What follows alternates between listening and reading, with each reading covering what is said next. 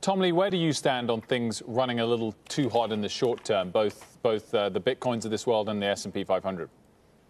I mean, I would be in the camp that I think there's still room for a lot more upside, potentially explosive.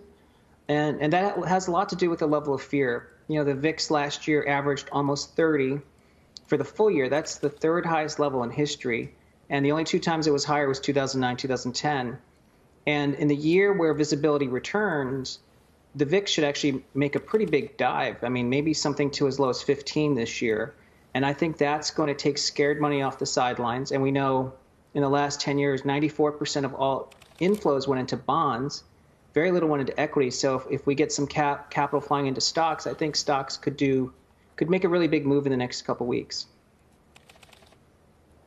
Which part of the market? What kinds of stocks, Tom? Because today it was technology and mega cap growth names, the FANG names, back on top. Yesterday it was a lot of the value trades, and it seems to alternate here. Today it was a little bit of everything. But where are you looking?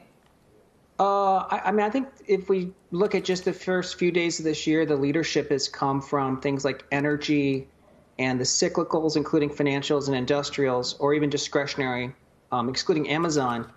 I actually think that's kind of a precursor to what the full year should look like.